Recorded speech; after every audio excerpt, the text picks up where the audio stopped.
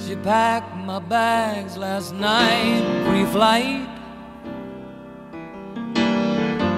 0 hour, 9 a.m.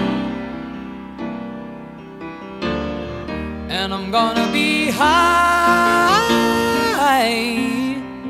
as a kite by then.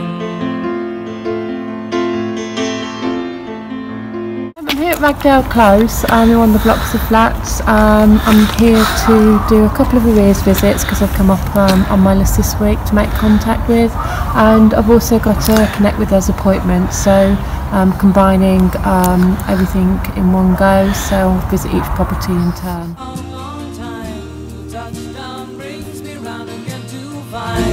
I'm not the man they think I am at home. Oh no, no, no, I'm a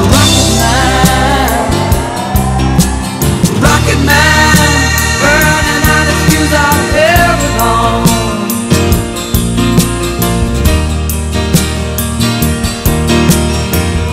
And I think it's gonna be a long, long time.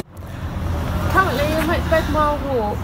Within Red Mile Walk I've got 3 blocks of flats. I'm looking at the middle block. I'm going to just have a quick look in here because I do intensive checks on these 2 blocks in particular because of the ongoing issues we have.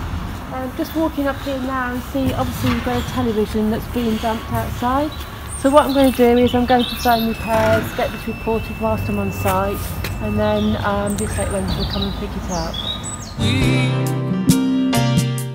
Where I had issues, and I just come in and just check, see whether the estate rangers have been in today, because they provide a daily service when they just come in and check the block. So I also check the board.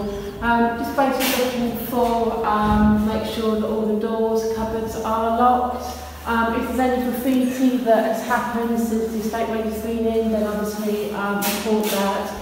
Do work closely with the estate rangers because within the blocks they get to speak to other residents in the area or people walking by, visitors, and do normally strike up conversations, and this is where we get information, and some of the information is useful. It's then the estate rangers work, as I say, closely with me, and the information they provide me is vital because although I know of issues that are in the block, we might not necessarily have information to pinpoint where certain issues are happening.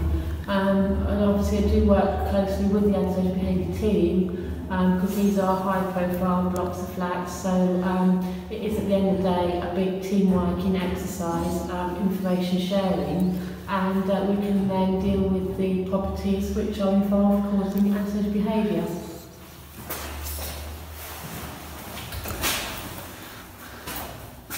As you can see, this block is in good condition today. And I think it's gonna be a long, long time. And I think it's gonna be a long, long time. And I think it's gonna be a long, long time. And I think it's gonna be. This afternoon I'm at Larch Grove. I'm actually visiting one of my former tenants. I did a transfer visit on Barry, and I've just come to see how he's got on because he did downsize from a large property to sheltered accommodation. The process for the transfer, I actually needed assistance from a colleague within Cross Keys Homes. We do have, as a neighbourhood manager, we have all sorts of tools in our kit.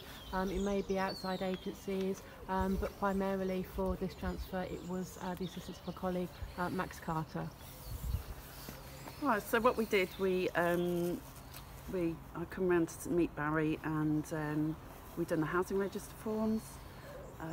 We got him onto the housing register and then placed bids. And then eventually he was able to have this property.